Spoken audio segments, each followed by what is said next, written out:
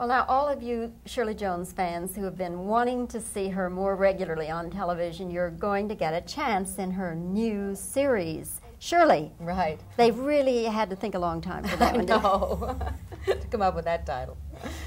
Of course, there was the Partridge Family, and now you're playing a widow with how many children? Now it's 3 and a stepson. Okay. Two young children, a 16-year-old girl and an 18-year-old stepson. Shirley, because of the Partridge Family and the long association you had with that, and now another family and the inevitable comparisons that will be made, was that, did that give you some hesitation before you signed on to do this? Not really. I wanted to do another series, first of all, and I really feel that I would have to do a series with children in it. I think the public would really want that. You know, I was offered things like policewoman and playing doctors and lawyers and those kinds of things. And I've always felt that for any longevity in a series, for me, it would have to be with children somehow. Now, this is an hour show, and I think it's going to have a little more depth in the Partridge Family, because that really was a situation comedy. This is an hour show, and we're going to have laughter and tears and some good, honest stories, and not necessarily based on the children. They're going to be adult stories too, you know. The characters that I meet in the town. I'm a school teacher, a substitute teacher, so there'll be stories surrounding that area also, and I just think it's going to be a good show. I feel very good about it. The setting is Tahoe. Right. And a marvelous house. Now, does that house actually exist in Tahoe? No, it exists at Universal. No. We built, though, the house at Universal, and it's really wonderful. It's really beautiful. It's Victorian. It's a 3-story Victorian house. And the set is glorious to see with all the old antiques and everything, you know.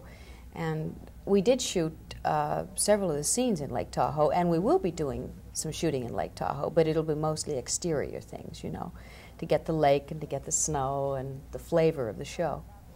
And you're talking about the antiques. I tell you, people who are into that kind of thing are going to flip when they see. They must have really gone to a great deal of trouble to find yes, them. it's a magnificent set. I was thrilled when I first saw it and when we first started to shoot Shirley.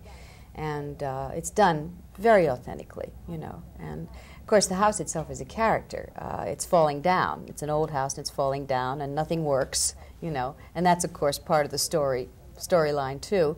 And we have a housekeeper that sort of comes with the house, and she sort of keeps us all going, played by Anne Duran in the show. And it's going to be fun.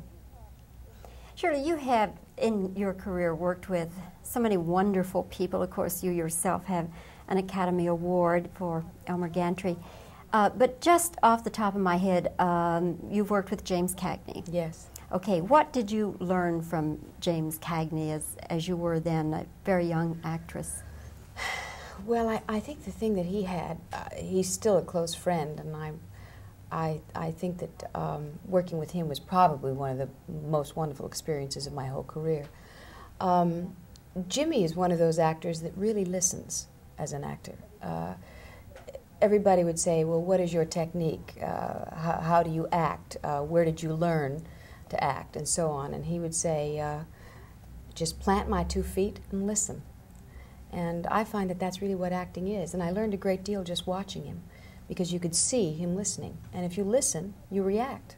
And that's what acting is. What about Marlon Brando? When you worked with Marlon, did you pick up anything from him? Well, Marlon is, of course, what they call a studio actor. He had a technique that he'd worked on, having gone to the Actors Studio in New York. And I found that he used what they call motivation a great deal. It isn't something that I find works for me, but it certainly did work for him.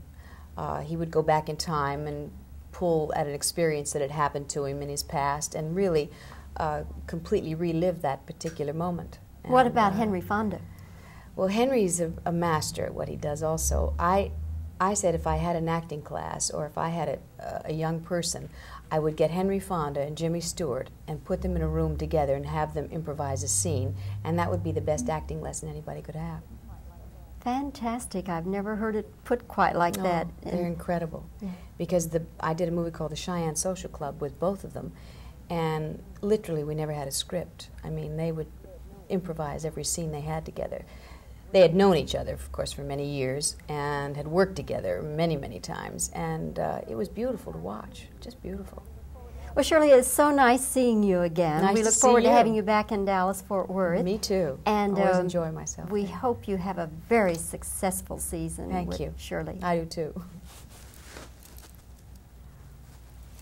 Good.